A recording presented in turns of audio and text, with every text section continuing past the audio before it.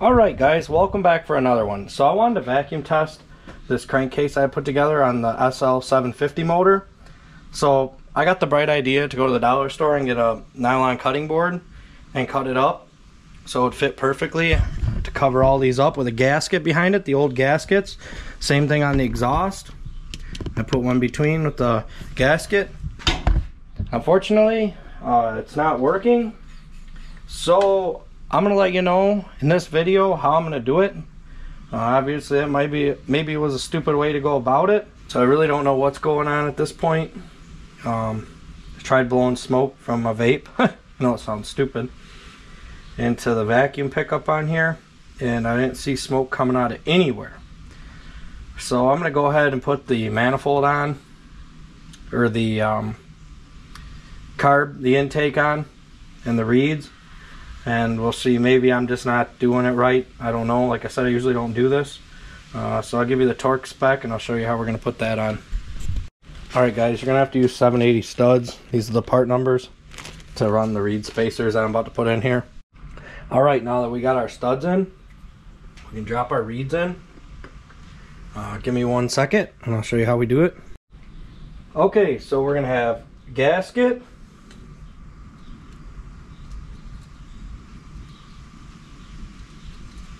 Now these reed spacers are off of 780.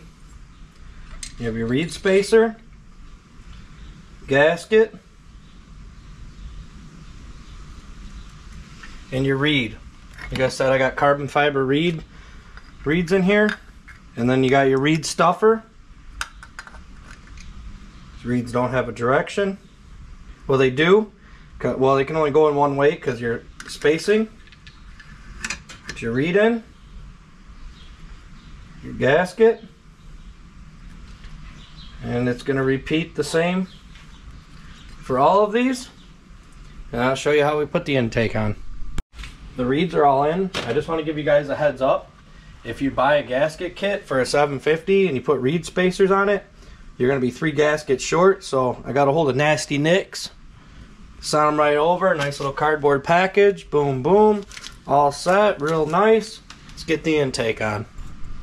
Alright, now, since I'm running 780 carbs on a 750, this is important. Here's your oil inlets. These are stock for your 750 right here. So instead of buying a 780 manifold, I'm going to cap these off. And on the 780 carbs, where the needle is, there's the oil inlet. So I'm going to go ahead and use those. Don't worry, I'll show you when we get it all set up. So let's slide her on. Start blue Loctite everything, and I'll give you the torque specs in just a second. Like I said, blue Loctite, you know the drill. Okay guys, it's going to be 76 inch-pounds for these, and I know you're going to say, well, Mr. SRX, those are really nice chrome cap nuts. How'd you get all those? Those are expensive. Went on eBay, I found a whole box of all the nuts and bolts for a 780. Guy was asking 36 bucks. Cut the price down to 16 bucks. Boom, I got a whole extra part, or a whole bin of just nuts and bolts. And look at all these chrome nuts. These are the 780s, like I said. Well, she's going to be styling and profiling. 76 inch-pounds on these. Let's get it done, and I'll tell you what the other ones are in a minute. Okay, here you go. Another example off the 780. But you're going to need them for the reed spacers anyway. Look at the difference. So there you go. It's another reason I bought that box of bolts. I didn't even think about that till now. And they're nice and shiny. Look at these. They look good. It's going to be the same thing. I think I told you guys 76 inch-pounds or 72. 76 or 72 on the other ones. Blue Loctite, boom, boom. And then with the reeds in, maybe I can get a vacuum test. I'm really not sure what's going on. I got to figure it out. So remember, after you torque these down, to retorque your nuts. Obviously everything's getting smushed. The gaskets are getting smushed. So your nuts are going to be loose now, see? I think the manual says 72. I went 76 inch-pounds. I just try to do everything with the torque specs, guys, that has a gasket and stuff. Got to make sure the stuff is sealing and not intake leaking. So with that being said, I'm racking my brain on why this thing won't vacuum. But I could blow smoke in the vacuum tube and it was just fine. So let's see. Can't remember with a reed motor if you gotta have the damn reeds in or not. So I guess I look like an idiot, but hey, I don't know everything. So all right, let's see what happens. All right guys, so that escalated kind of quickly. I'm using my leak down tester because I couldn't get my vacuum tester to work on this, and I'll tell you what, right now I'm so glad I did this. There's something leaking. I mean, ideally this is not the best way to do this, but I got real low pressure. I'm flowing like 2-3 pounds. I just got on and off valve, 1/4 inch barb. I can hear the air, I just can't pinpoint where it's coming from, so bear with me guys, and we'll figure it out together. It's a new day guys, and I'm still trying to figure out what's going on, why we can't pressurize this crankcase. So I decided to pressurize the cooling side of this motor, and the center cylinder. I have block off plates I made here, and the center cylinder is getting air into the firing, down into the cylinder, I should say. So I'm thinking that this center cylinder, either the base gasket is screwed up or the cylinder's got a crack in it, which is weird because I bought this cylinder off eBay. So I'm probably going to take it apart and see what we get, but I can definitely hear, no matter what I do, I can hear the air and I can feel it with my thumb. So no good. Let's see what we get into. Alright guys, what I want to show you here is I have my smoke machine hooked up. It's kind of half-assed. The cables aren't long enough to get to my truck, but I can't get this block to hold pressure. I've pressurized it, sprayed it down, everything's bubbling, or nothing's bubbling, I'm sorry. Yeah, I had a little bubbles around here. These are dollar store cutting boards that I got the gaskets sandwiched in between. And I did find that the one jug in the bottom was warped. Well, my suspicions about this middle cylinder and the base gasket proved true.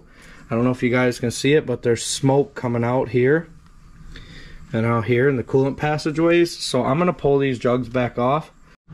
All right, I got the top end torn back off trying to chase this leak. I did find a little burr right here, so I cleaned it up. It's a little ridge. The little ridge was over here too, and these are the different gaskets I'm using. So I checked the bottom of my cylinders. Everything's really clean, you can see. So let's cross our fingers. I'm going to change this to the way I'm doing this. I'll show you guys. But yeah, let's hope we can pass the leak down test.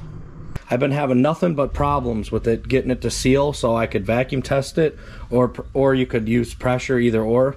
So what I did is I believe these are 1 1/4 inch plugs, don't quote me, and this is a 1.5 to 2 inch plug here. I did make block off plates, they didn't work, use the rubber plugs. So I'm a little bit ahead of you guys right now. I had to use my leak down tester to put air in it, and what I did is I got a soapy water bottle and I sprayed, and if you can see right here, we're bubbling. So I got a leak right here in this the intake horn, I guess you'd call it, or the triplets where the carbs go on. I don't know why it's leaking. I've been having hell with it, so I'm gonna have to take it back apart. So once I get it back off and get it back on, I want to show you guys the proper way. We're gonna use vacuum, hopefully. The gauge I have is not the best, it's Mighty Vac, so I'm not sure if the gauge leaks or this is leaking, but we're gonna go do it that way. I want to show you guys what I did. It's a real stupid mistake, but it happens. I ordered extra gaskets to put on here because the reed spacers, I needed more than what came in my kit. Well, let me show you something. It's real stupid. If I can get this off without ripping it.